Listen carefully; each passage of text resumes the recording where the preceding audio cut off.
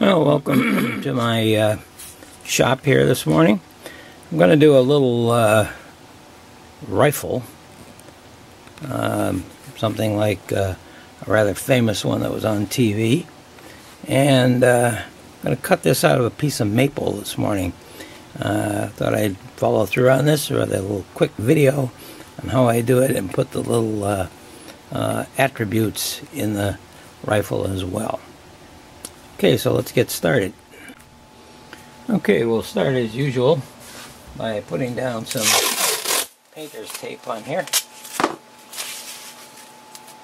This is a 3/4 inch piece of maple that I had, and I only want the rifle to be about a 1/2 inch thick, so I use my planer, my joiner, to thin this thing out down to about 1/2 inch, and it came out pretty good. Got a nice little grain to it.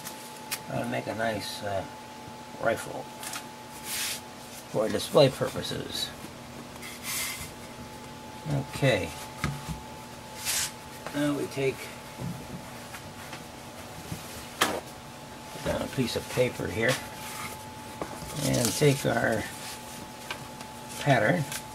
By the way, if you want this pattern, you can stop by my Etsy shop. Just click the link down below and you can download it there. I have in the package, I've also put a few other patterns to give you sort of a grab bag of patterns to have with it. Not necessarily related to Western, but they might be. Just something you'll find out when you open that package up. And you'll get this pattern also. It's a pattern that is printed on 14-inch legal size paper. Not too difficult to do. You can print it on any printer, and it works nicely. And so we put our rifle down here, and now this is a rifle that I took off of the internet. Found a picture of it, but I had to modify it quite a bit, so it becomes actually my rifle, especially with the little ornate designs in here too. I'm going to drill out some entry holes. I'm going to drill 3 holes up at the top, but not all the way through. They'll just be sort of ornamentation. The rest of them I'll have to go all the way through. The lineation here too, I'm going to have to cut those out to make it look a little bit fancy. Okay, well, let me go drill these holes out, and I'll see you over at the scroll saw. Okay, we're at the scroll saw. I've drilled out the entry holes I need. Only needed 1, 2, 3, 4, and the other 3 holes are just going to be ornamentation. Also got another hole here, which is a starter for the complete outline of the rifle. I put that in there rather than just coming in from the side, because I like to have this hold together while I'm doing the cutting, and in that process, when you're all done, then you can just drop it out, and it doesn't become a pain in the neck while you're working with it. Alright, so let's get going on this. We'll start with the trigger this time.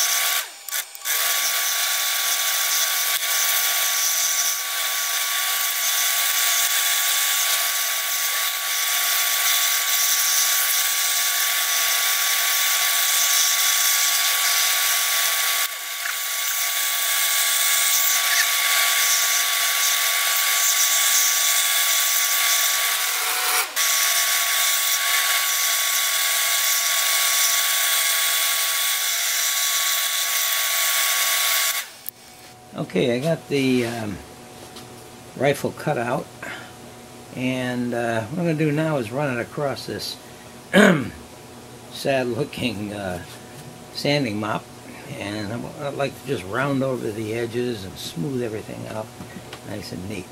This is one of those, it's not an exact replica, but it's an imitation of the old rifles. They used to have that hoop type lever on them, and probably familiar with it from the John Wayne movie called Stagecoach, and a lot of other great westerns tend to use this rifle as well. So let's get this thing rounded over.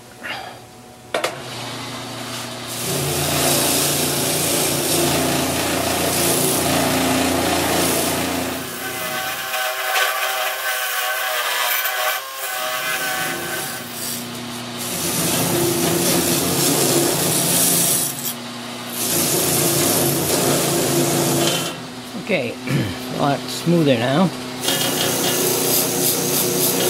can feel it on the corners especially. What I'm going to do now is run it over the top part of the sand flea here. I'm going to switch my picture direction here a little bit. There we go. And I'm going to go over the sides of the rifle, smooth it out.